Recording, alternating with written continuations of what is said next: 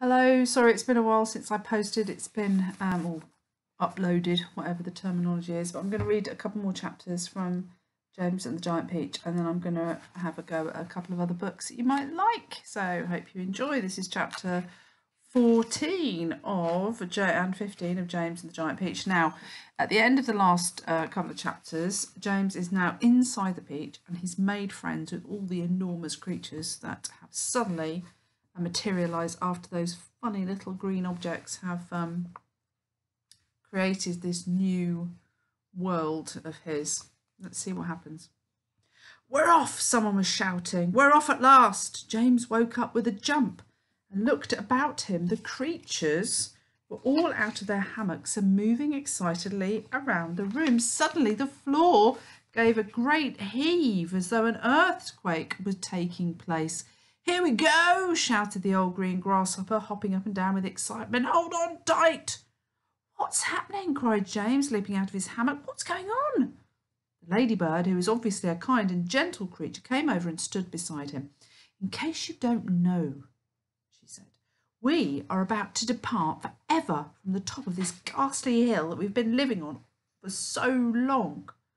We are about to roll away inside this great big beautiful peach to a land of a land of what?" asked James.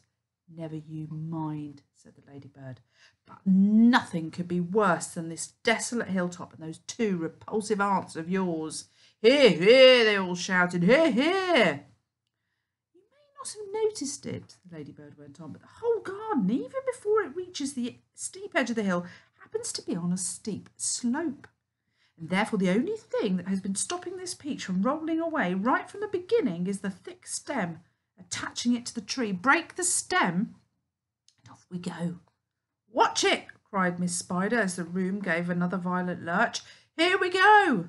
"Not quite, not quite."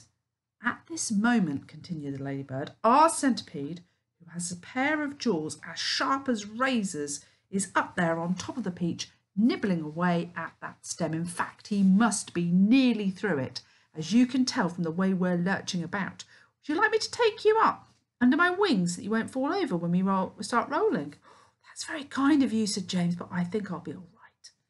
Just then the centipede stuck his grinning face through a hole in the ceiling and shouted, "I've done it! We're off!" "We're off!" the others cried. "We're off!"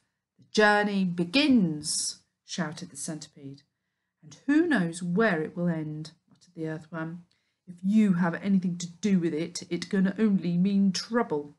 "Nonsense," said the ladybird. "We are now about to visit the most marvellous place and see the most wonderful things. Isn't that so, centipede?" "There's no knowing what we shall see," cried the centipede. "We may see a creature with 49 heads who lives in the desolate snow, and whenever he catches a cold, which he dreads, he has 49 noses to blow. We may see the venomous pink-spotted scrunch who can chew up a man with one bite. It likes to eat 5 of them roasted for lunch and 18 for its supper at night. We may see a dragon, and nobody knows that we won't see a unicorn there. We may see a terrible monster with toes growing out of the tufts of his hair. We may see the sweet little biddy bright hen, so playful, so kind and well bred. And such beautiful eggs, you just pull them and then they explode and they blow off your head. A gnu and a gnocerus surely we'll see. And that enormous and gnorable gnat, whose sting when it stings you goes in at the knee and comes out through the top of your hat. We may even get lost and be frozen by frost. We may die in an earthquake or tremor. Or nastier still, we may even be tossed on the horns of a furious dilemma. But who cares? Let us go from this horrible hill. Let us roll, let us bowl, let us plunge. Let's go rolling and bowling and spinning until we're away from old Spiker and Sponge. 1 second later, slowly, insidiously, almost gently, the great peach started to lean forward and steal into motion. The whole room began to tilt over. All the furniture went sliding across the floor and crashing against the far wall. So did James and the ladybird and the old green grasshopper and Miss Spider and the earthworm, and also the centipede who'd just come slithering down the wall.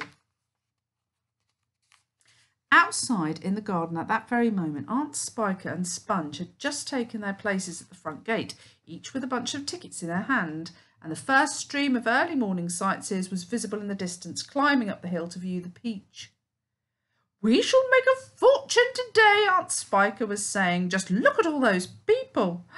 "I wonder what became of that horrid little boy of ours last night," Aunt Sponge said. "He never did come back in, did he?" "He fell down in the dark and broke his leg," Aunt Spiker said. "Or maybe his neck," Aunt Sponge said hopefully. "Just wait till I get my hands on him," Aunt Spiker said, waving her cane. "He'll never want to stay out all night again by the time I've finished with him. Good gracious me! What's that awful noise?" Both women swung round to look. The noise, of course, had been the cause of the giant peach. Had been caused by the giant peach crashing through the fence that surrounded it. And now, gathering speed every second, it came rolling across the garden towards the place where Aunt Sponge and Aunt Spiker were standing. They gaped, they screamed, they started to run, and they panicked. They both got in each other's way. They began pushing and jostling, and each one of them was thinking only about saving herself. Aunt Sponge, the fat one, tripped over a box that she'd brought along to keep money in and fell flat on her face. Aunt Spiker immediately tripped over Aunt Sponge and came down on top of her. They both lay there on the ground, fighting and clawing and yelling and struggling frantically to get up again. But before they could do this, the mighty peach was upon them. There was a crunch. And then there was silence. The peach rolled on, and behind it, Aunt Sponge and Aunt Spiker lay, ironed out, upon the grass as flat and thin and lifeless as a couple of paper dolls cut out of a picture book. Okay, hope you enjoy those chapters. Until next time, I'll see you soon. Bye.